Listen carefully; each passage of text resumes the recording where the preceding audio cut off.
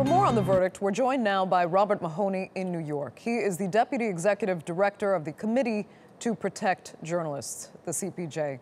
Thanks so much for joining us. Let me just start by asking you what you make of these prison sentences for Dündar and Gül. Well, we think it's appalling that journalists should go to jail just for doing their jobs. And what was really on trial here today was the Turkish criminal system and how it's applied against Turkish journalists.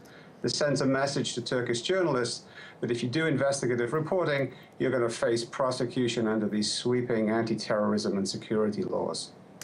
But those that are for the sentences here would argue that the United States pursued Edward Snowden, Glenn Greenwald, and other democratic countries have gone after journalists when they feel that national security might be compromised. So do you think it's really different in Turkey, and specifically in this case?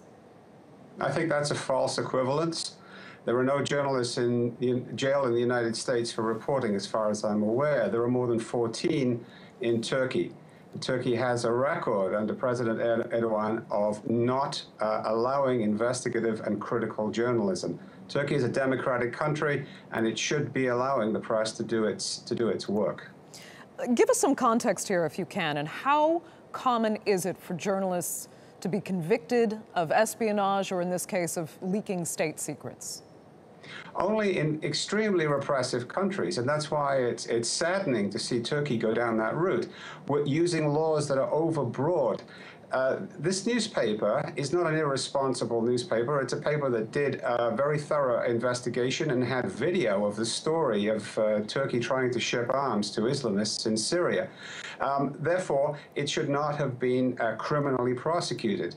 There is no reason for journalists doing journalism to be treated as spies. There are plenty of laws to deal with spies and breaches of national security, but this is reporting. It's what we all do in the journalism profession.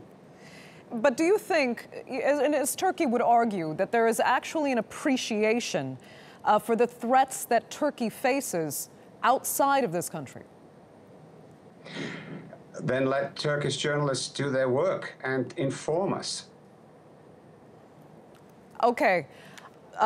Robert Mahoney, we're going to have to leave it there. Unfortunately, we're out of time. I'd like to thank you, though, so much for joining us and sharing your insights on TRT World. Yep.